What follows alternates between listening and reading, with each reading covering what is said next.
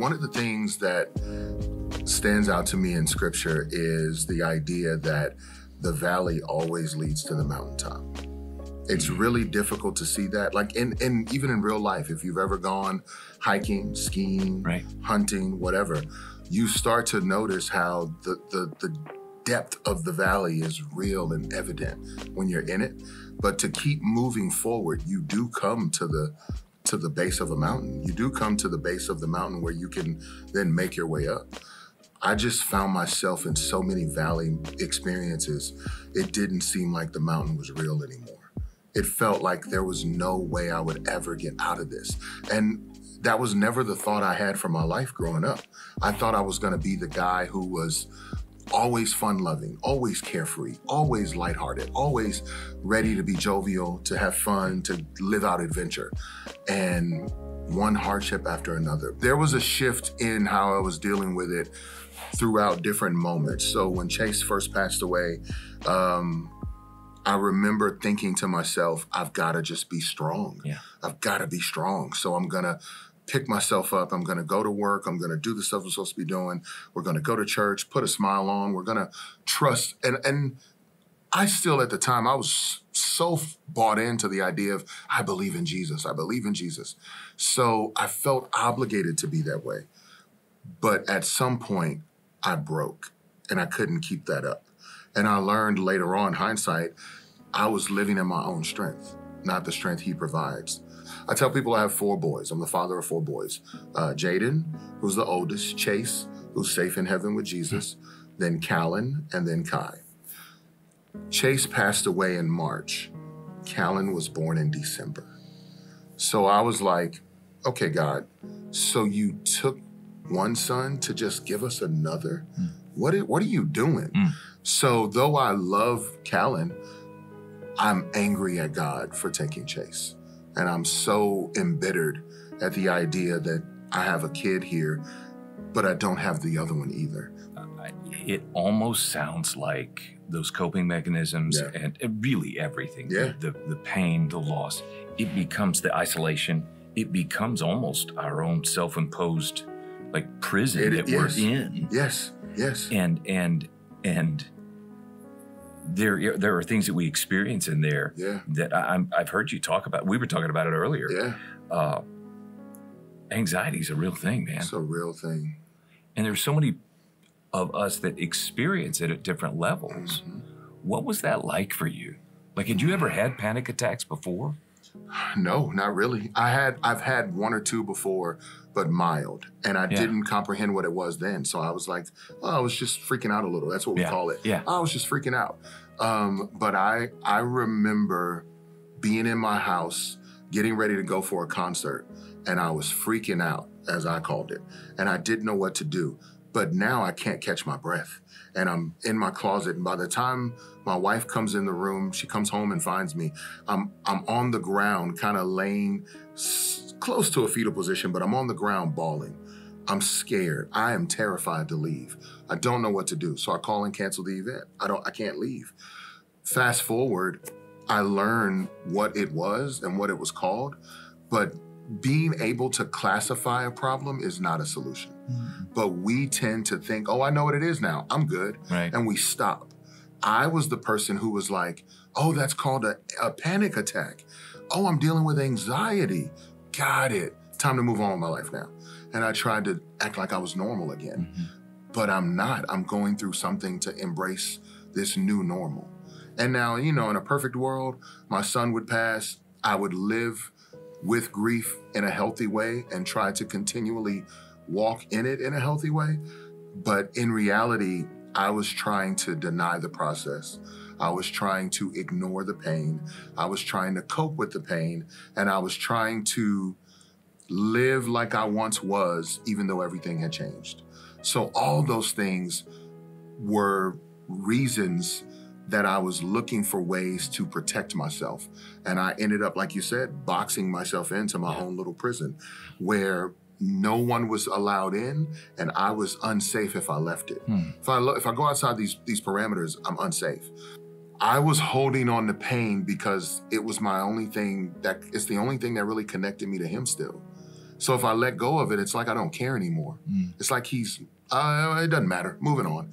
And I had a very one-sided viewpoint of engaging pain. And I thought, man, this pain ties me to him. So if I stop, do I not care anymore? And I didn't realize that care could look different. And honestly, my son would want a healthier version of me to care anyway. So I had bought into this, my own lie. I had deceived myself, but that's what happens when you live in isolation, especially dealing with anxiety. You only have yourself to go back and forth with. And we are not meant, God didn't create us to be that way. So I had to get outside of the prison I made for myself. Well, and part of the story, if I'm remembering, is that you had a couple of friends who loved you enough to walk in there, man, and to say things to you. You remember well. That's one of the closest friends I have. Some people may know him. His name is Lecrae. He's like a brother. My kids call him Uncle Cray. Like he's family. Lecrae came back from a concert that I was at, and he came and met me. And he said, "Are you okay?" Because I left the concert early, not feeling well. He said, "Are you okay?" And I was like, "No, I'm not actually." And he was like, "Well, what's going on?" And I was like, "You don't want to know. You don't want to know. I know you don't want to know." And he was like, "What are you talking about? I'm asking." And I was like, "No." And in my mind, I had told myself, no one's going to understand. No one's going to care as much as I care. And if I do, they're going to try to fix me, not walk with me. So I'm done with y'all. Don't talk to me. And he said, "What's going on?" And I told him, and this was my honest, sincere answer to him. I was like, "Well, God made a mistake, man. He took Chase too soon. He made a mistake. And if God makes a mistake, I don't care who it is, they need to apologize. They need to fix it." And he was like, "What are you saying?" And I was like, "God, he needs to give me Chase back, or he needs to come down and apologize for what he did."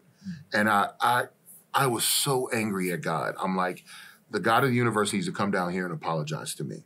And he said, okay, so let me get this straight. You want God to come down from heaven and apologize to you for what happened? I said, yes. And he was like, wow, okay, I hear you. He said, man, I'm gonna just tell you though, like, that is the most demonic thing I've ever heard in my life. And I was like, what? Like, it took me back. It took me aback. I was like, you don't, what, why would you say that? And he said, man, for you to want the God of the universe to bow to you is what Satan wanted. And it stopped me cold in my tracks. And all I could do was start crying.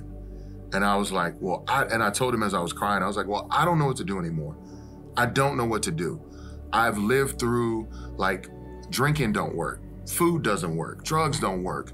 Like, it's either I'm gonna take myself out or I'm gonna do something and run away. I don't know what to do with this.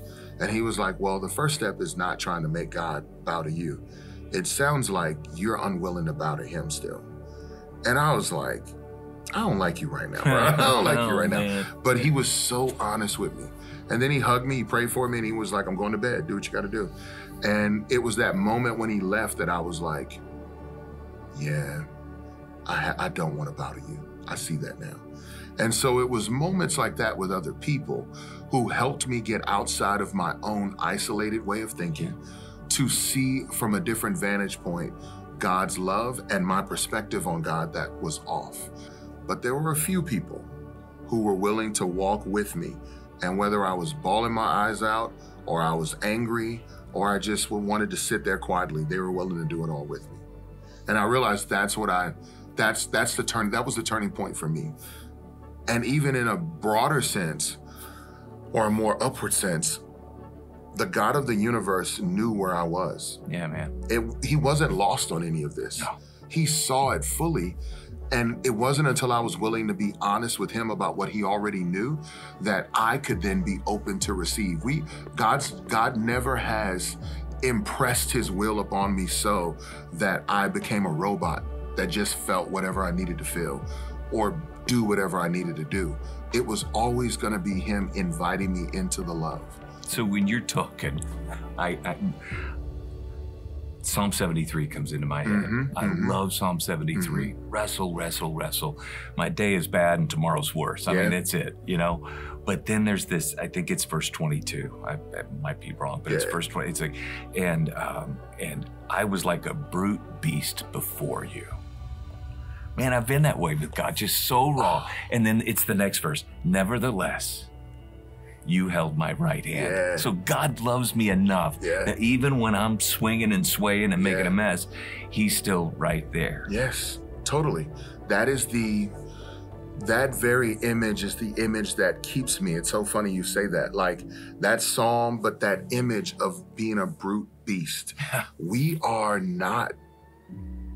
image bearers, but I choose to operate as just a beast.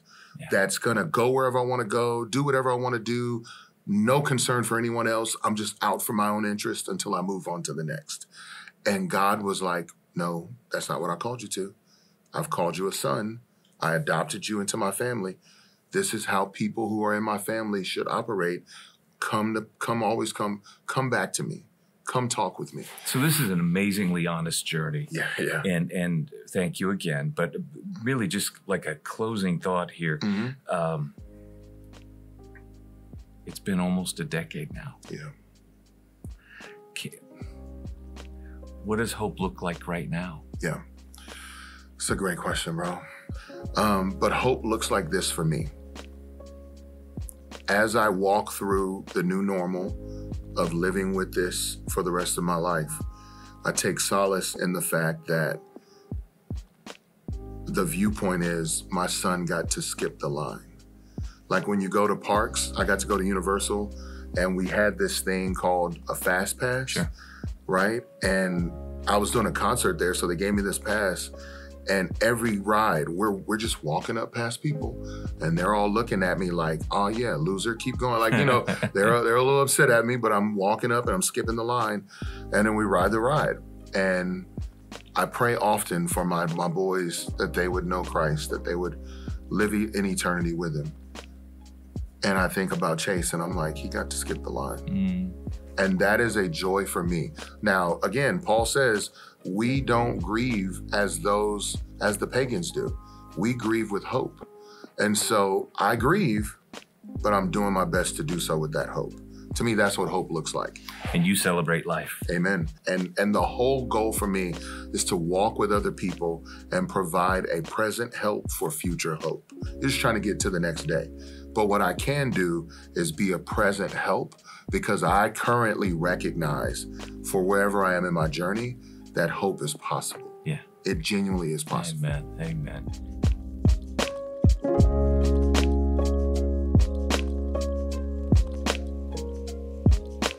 Amen.